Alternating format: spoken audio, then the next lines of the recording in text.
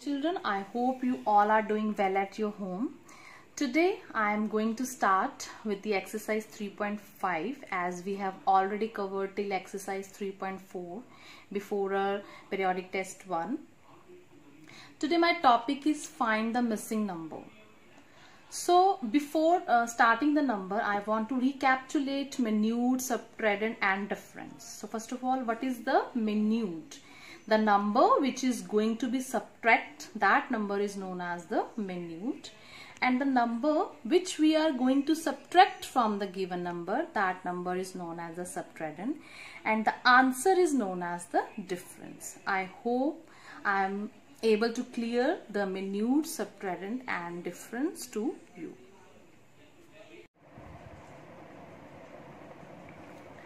Okay, yes, students, now my topic is find the missing minuend. So for finding the missing minuend, we have one formula that what we do for finding the missing minuend, we add subtractant and difference. So what we will do, I am repeating again, we will add subtractant and difference. Here my subtractant is 7732 and difference is 1573. So what we will do in this case, we will add both of the numbers according to our formula.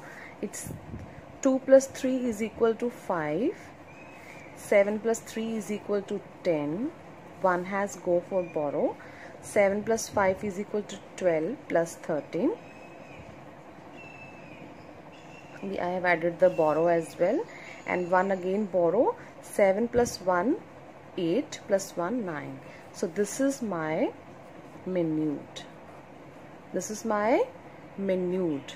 So I am repeating again, for finding the missing minuend, we add the difference and the subtractant. So students, my next topic is to find the missing subtractant. Same as it is, we have make the formula for the missing minuend. We have the formula for the missing subtractant as well. For this, what we will do, m minus d means we will subtract difference from the minuend. So here I am going to start the difference. So first of all, this is 4. So we will borrow it from the 8. It will become 7. So this is 14 minus 7 is 7, and here we have the 7, and so again we will borrow from the 2. Here 1 is left, so 17 minus 8 is equal to 9, and here 1 is there, again we can borrow from the 5. Here 11 is there, so 11 minus 7 is equal to 4, and the last one is 5 minus 2 is equal to 3. So this is a subtractant.